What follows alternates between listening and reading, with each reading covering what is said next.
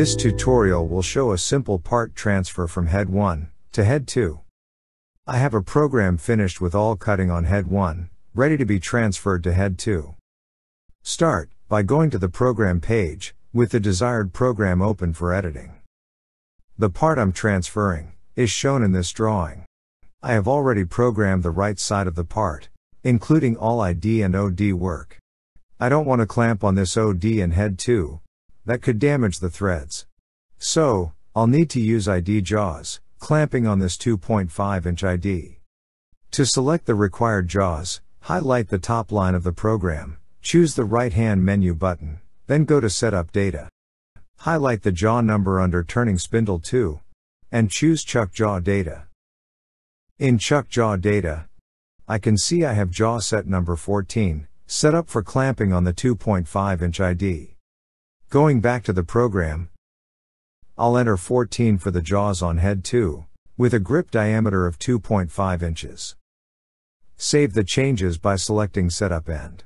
Note unit number 1, shown here in the program. This unit tells me this section of the program handles cutting on the number 1, left side, spindle of the machine. We are going to now transfer the part to the number 2, right side, spindle of the machine. At the bottom of the program, start a new unit. Select the triple arrow menu key. Select Transfer Workpiece. I'll open the graphical help page to help explain this function. There are 4 different transfer types. Chuck work is to move a part from one chuck to the other in either direction. Bar loop is usually used when you are making multiple parts from a single bar. Bar loop can also be used to work many different stages of a part, such as drilling multiple holes along the length of a very long part. T-spindle move is used when you want to position the second spindle to different locations during the machining of a part. No move is used to just change the Z or C offset for a part with no movement at all. We're going to use chuck work. Transfer direction is head 1 to head 2. The spindle mode setting is very flexible. Spindle stop just stops the spindle wherever it happens to be, with no consideration to orientation. Forward and reverse enable transfer with both spindles running at a speed set in parameter TC58. With orient, both spindles will be oriented before transfer to maintain rough alignment during transfer.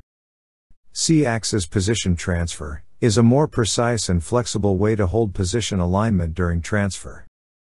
Keep is mostly used during multiple bar loop transfers. When a bar loop transfer is being used to drill or mill along a long part, keep saves time by not doing anything with the spindles during transfer.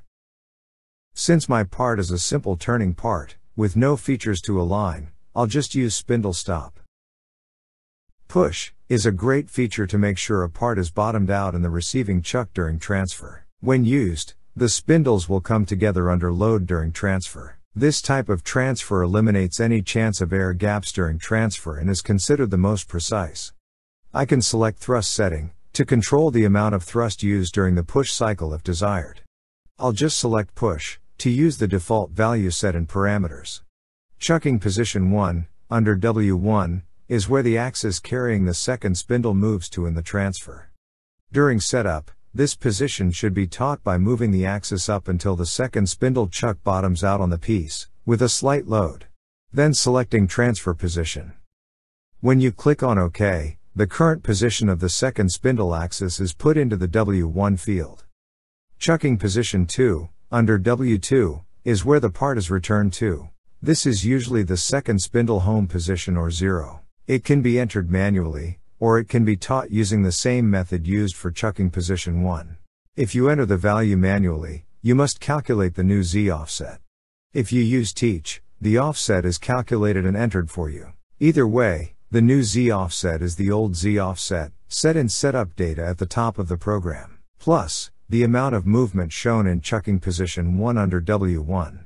This new Z offset is the 0 offset used for all cutting on head 2.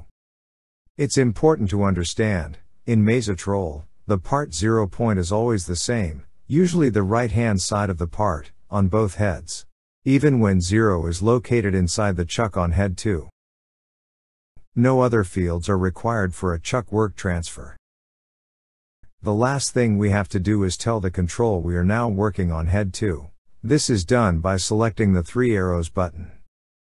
Then select head. Type of operation refers to single, for an individual side, either head 1 or head 2. Synchronized, when the part is held in both chucks, with either head 1 or head 2 as the command spindle. In our case, I'll use single, with the part in head 2. And that's it. We're ready to program the second side of the part in head 2.